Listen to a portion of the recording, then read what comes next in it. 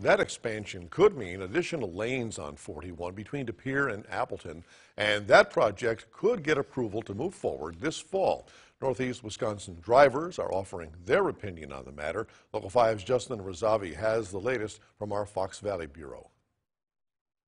The Wisconsin DOT has concluded a capacity expansion project on Highway 41 would improve safety, mobility, and pavement condition. The DOT came to their conclusion after analyzing 23.6 miles of I-41 between Appleton and De Pere. The goal of the expansion project would be to improve traffic flow and reduce the possibility of accidents on the highway. It could be certain segments or the whole stretch between Wisconsin 96 and County Trunk F, or just certain portions of it could also be approved for expansion. The Fox Valley drivers that I talked to support the expansion project. Absolutely. I do think it is a good idea. You always hear of all the accidents that happen here.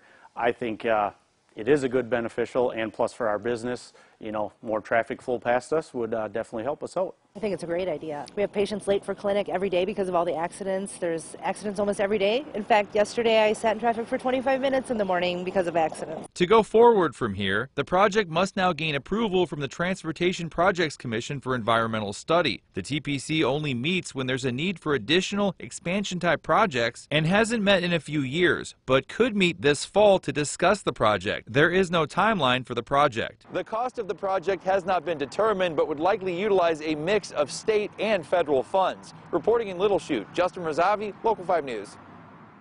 And in addition to the expansion project, the Wisconsin DOT is also evaluating low-cost ways to improve safety and operations, like turn lanes and auxiliary lanes. That study should be complete sometime in the fall.